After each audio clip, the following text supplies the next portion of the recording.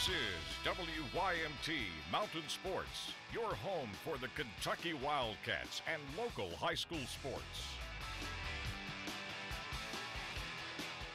Good morning to you. 36-0 and still playing. Kentucky is one of the 16 teams left in the NCAA tournament, but head coach John Calipari apparently does not fit the credentials of Coach of the Year, according to the U.S. Basketball Writers Association. Virginia's Tony Bennett wins the Henry IBA Award yesterday. In his sixth season as the Cavaliers head coach, he went 30-4 and led the Cavs to a second straight ACC regular season title. His team, though, was eliminated from the NCAA tournament by Michigan State on Sunday. So Cal does not win that award, but he and his Cats are after something a little bit bigger these days. It's called a national championship. Calipari now takes his team into the Sweet 16 and a matchup with West Virginia Thursday night. Right now, he would certainly like to see Devin Booker shooting the rock better from three-point range. Booker is 0 for 7 from behind the arc in the NCAA tournament, and he's hit just 3 of his last 16 three-point shots. I'm not on fire, but, like I said, it's going to come along, and I know it is. And my team trusts me, and, the whole coaching staff trusts me, and, I've stressed it, in almost every question. Like, that's the least of my worries right now. I'm worried about winning, and as long as we're winning, I'm all right. So Book isn't shooting well at the moment, but perhaps the good news for Kentucky is that the entire West Virginia team hasn't shot well all season long. The Mountaineers ranked 282nd in the nation in field goal percentage, but they have forced a whole lot of turnovers, like 468 of them. And those turn into points, of course, and that's good enough for old Huggy Bear. That's what we are. We're not, it seemed like everywhere we go, people say, well, it's not pretty. Well, I think it's beautiful. I love it.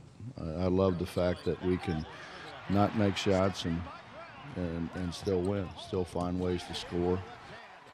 Oh, you gotta love it. Kentucky, West Virginia, the Bluegrass State versus the Mountain State in the Sweet 16 location, Cleveland, Ohio, at the Q.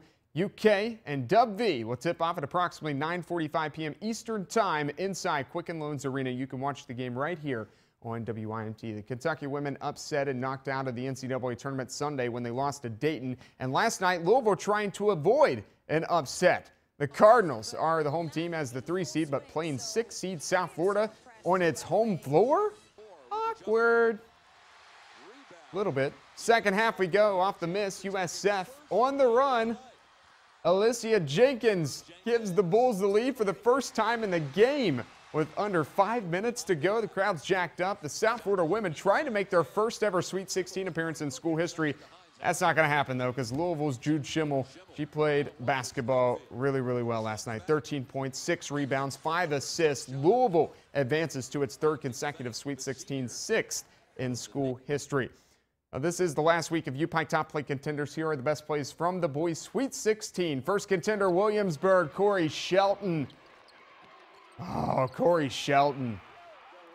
It's part of a 13-0 run to start the first round game against Doss. Second nominee, Skylar Griffith. He's in trouble, works out of trouble.